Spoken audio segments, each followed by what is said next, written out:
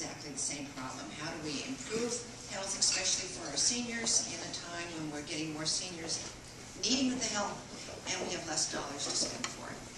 It's a very difficult question. We spend $1 billion on our nursing home patients in Connecticut today. We've got 28,000 nursing home patients. The DSS put a moratorium on building new nursing home beds about 2 years ago, which was really done about 5 years ago.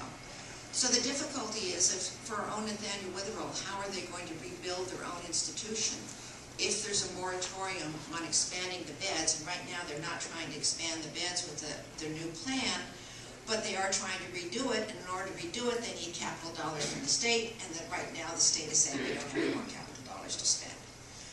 So getting back to how do we go and bring the long-term care home, we've got a program called Money Follows the Person, where we are supposed to get federal dollars so that if somebody has been in a residential home, most likely a nursing home, but it can also be a rehab center for 6 months, and the people at home are able to bring that person back to the community, there's supposed to be federal dollars that are going to be a match to pay for that.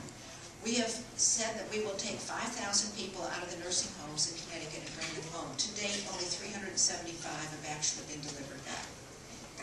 One of the reasons is, do the communities have the adequate services there? And the problem is we're cutting those who do have the adequate services. Greenwich, we are so fortunate where we've got a fabulous adult daycare, we've got Meals on Wheels, we've got home health care people coming around, we've got TAG, we've got Dial-A-Ride. A lot of the communities don't have even these basic services. So how do you bring somebody out of a nursing home? The other dilemma is there will always be a need for some nursing home help. Primarily it's going to happen when the person who comes home needs 24/7 help. That is too expensive, you can't bring them into the house. It's just, if you do that on your own, it can cost north of $100,000, $200,000 a year to bring in skilled nursing help. And the other issue is safety.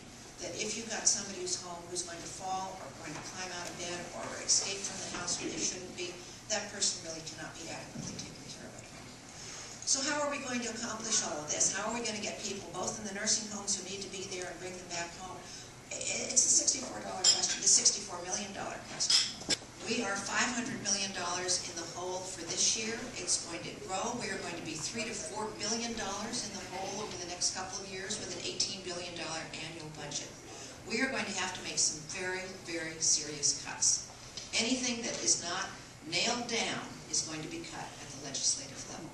So I think we're all going to have to tighten our belts. There isn't an easy answer. If any of you have got any suggestions as to how we bring people home, how we keep our buses going, our TAG program going, our Meals on Wheels program going with fewer people and fewer dollars, then I would love to hear from you.